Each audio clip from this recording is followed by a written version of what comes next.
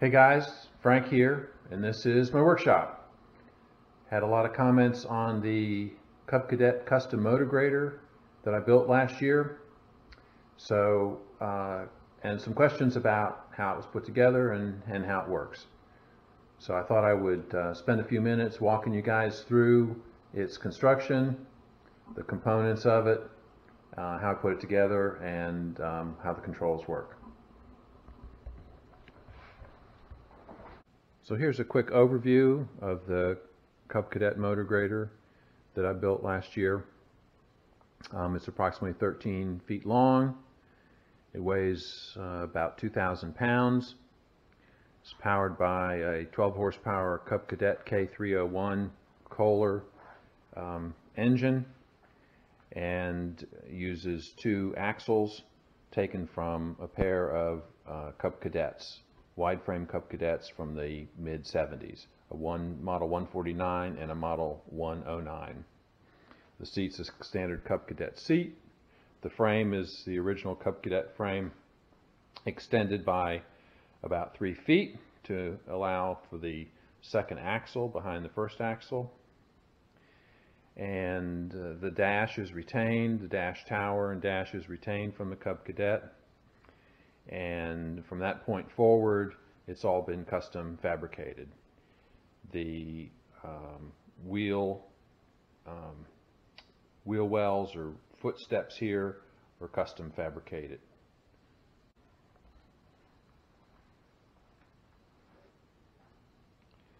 The Cub Cadet's original frame has been modified. Additional height has been added with 2x4 rectangular structural tubing, and that allows the engine to be mounted above the axles instead of in line with the axles as it would normally be mounted. And the front hood and grille assembly from the Cub Cadet, as you can see, is turned around and mounted here, as you might see on a motor grader. The motor grader at this point does have a tow bar, tow point behind it, and you can see that it's the standard Cub Cadet engine mounted above the rear axles. There are quite a few questions about the drivetrain and how the drive lines worked up. Oh, look at this. Here's Butchie. Butchie, come here. How you doing? Where's your brother? Where's Brew Brew? Come here, Brew Brew. Here's our two boys. There's our Brew Brew. Brew Brew's a good boy. Aren't you a good puppy? Yeah, you're my good boy. Butchie's a good boy. These are my two buddies. All right, back to the grader. All right, so questions about the driveline.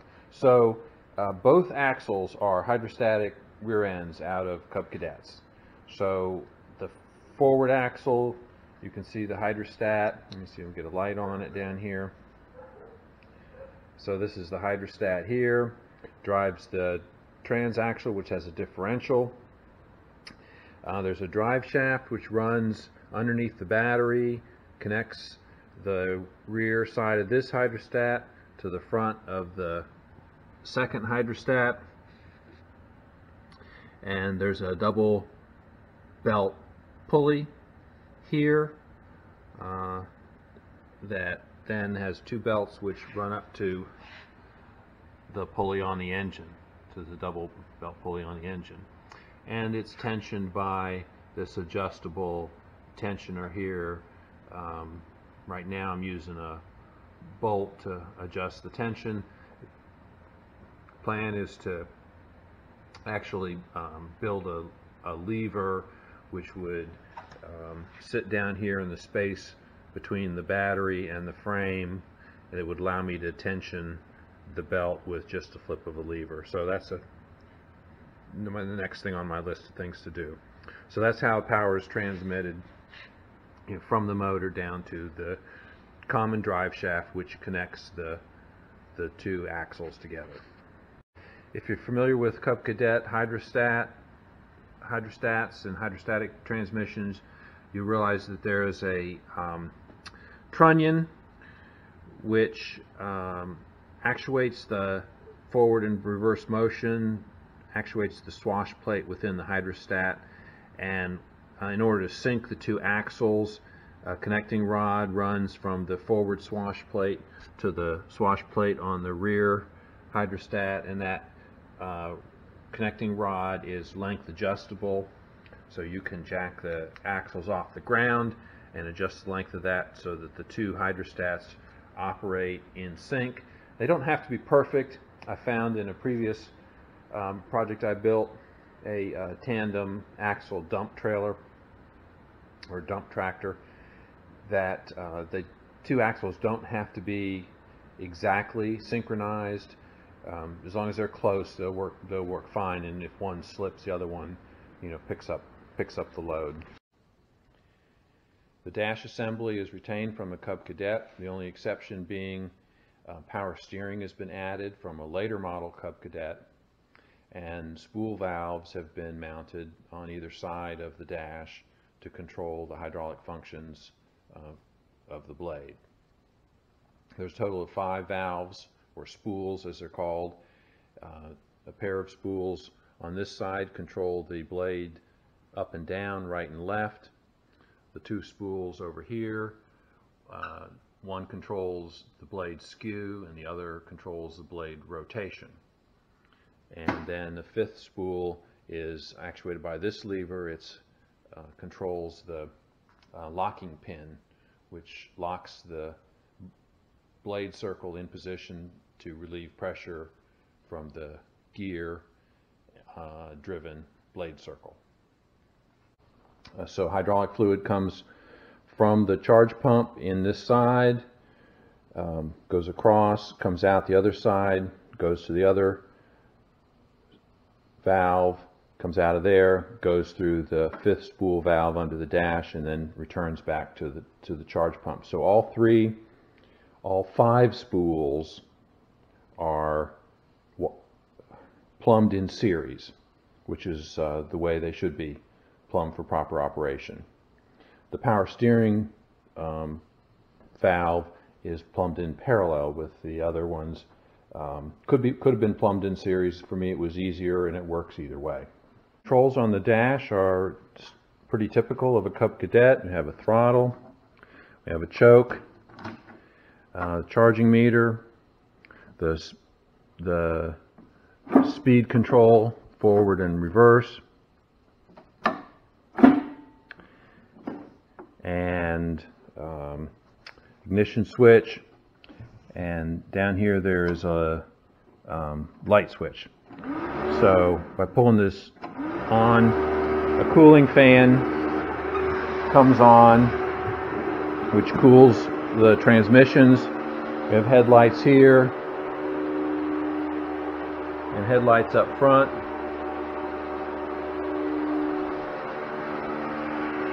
And at the rear, these headlights can be turned white or red, so I'll hit this other switch here. If we're going forward, then these lights will be red, which would be as you would be normally grading. And if you're backing up, you can hit the switch and these lights turn white, so you can see where you're going.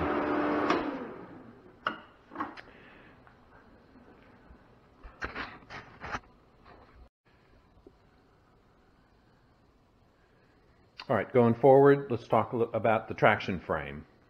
So terminology for a motor grader, and I'm not by any means an expert. I've never operated one, never owned one, but based on my research, the terminology is the main frame is the large steel rectangular tube which connects the rear drivetrain to the front axle, and then suspended beneath the main frame is what's called the traction frame.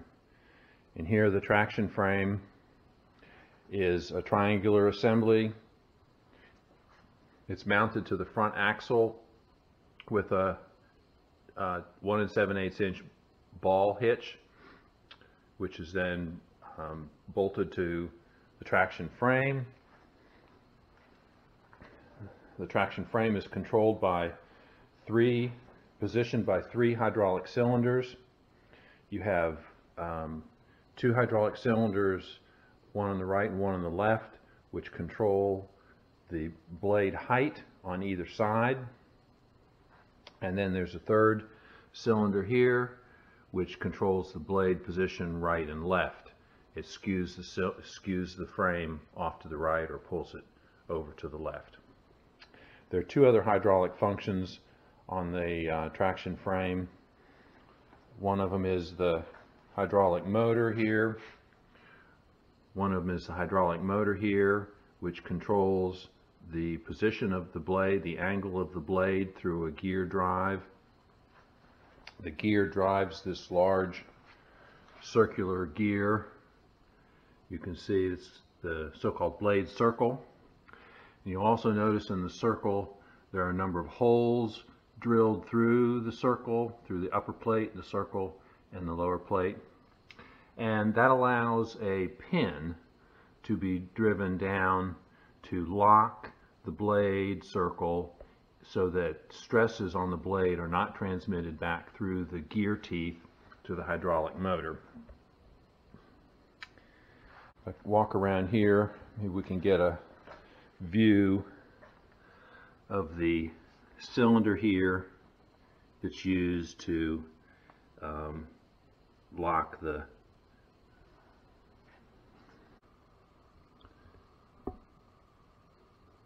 So here's a close-up view of the locking pin where it goes through the blade circle, and the pin is controlled hydraulically and moves up and down.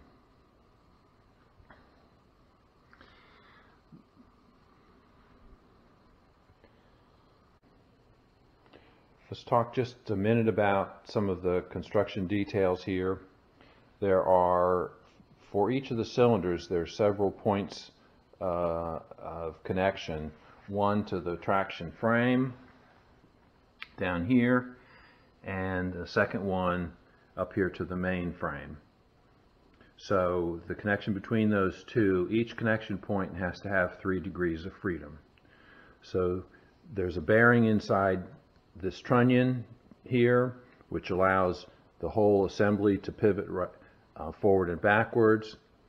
The pin through the collar, which supports the cylinder, can rotate, and then the shaft within the cylinder can rotate as well. So it gives you 3 degrees of freedom off the main frame. Down on the traction frame, this connection point can rotate, is mounted on a bearing. The pin will allow rotation, and again the shaft within the cylinder allows rotation as well. So there's 3 degrees of freedom in this connection point. Same with this point here and the other end of the skew cylinder. Blade here, there is a 3-inch diameter post which is welded to a bracket bolted to the blade, and that 3-inch diameter post comes up through the center and is mounted through several layers through the blade circle, through the lower frame, the upper frame, and the traction frame, and is held by a castle nut here on top. So that's how the blade is actually held to the frame. It's removable. You can drop the blade by undoing the castle nut, lifting the traction frame, and the blade will come right out.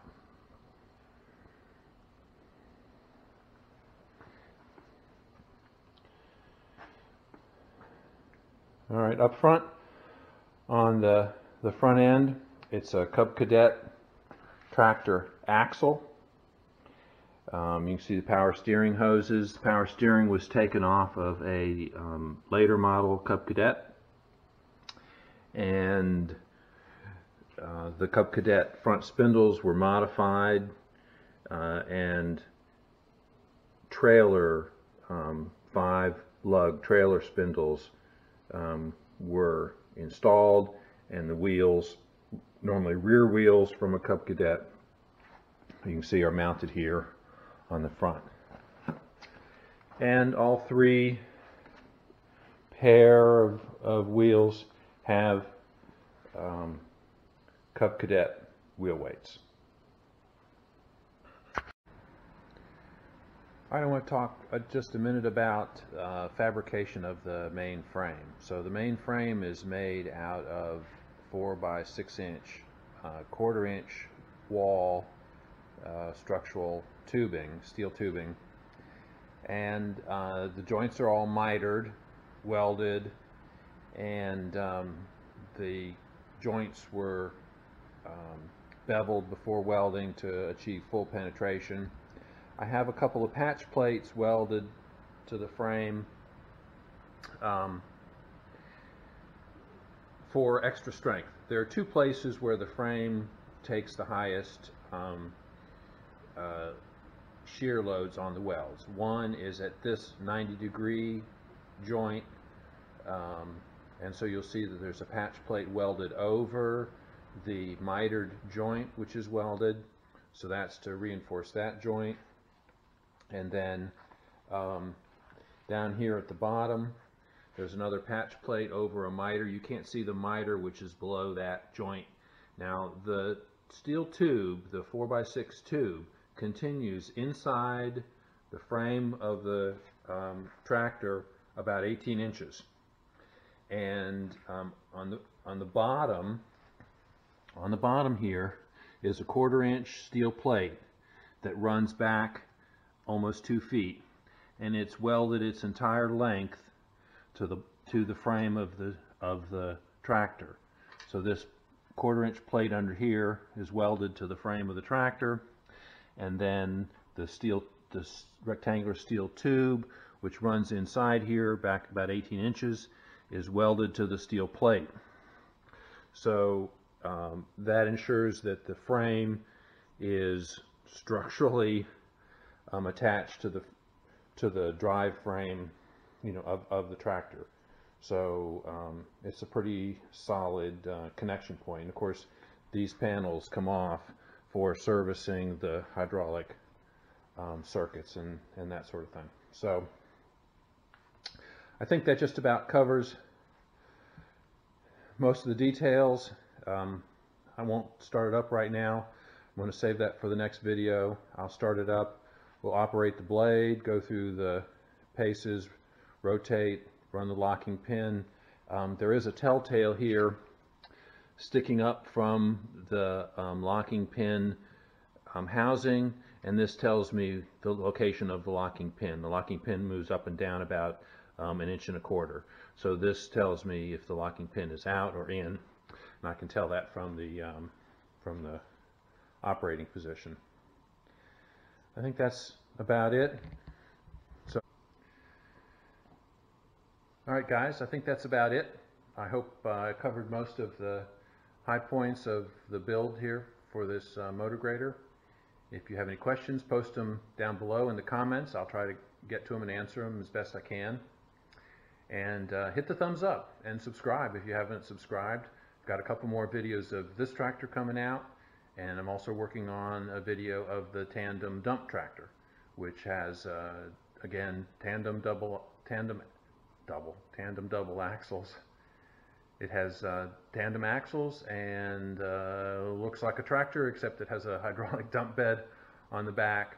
And I use it a lot around the property for chores, hauling stuff, and it makes a good landscaping utility vehicle.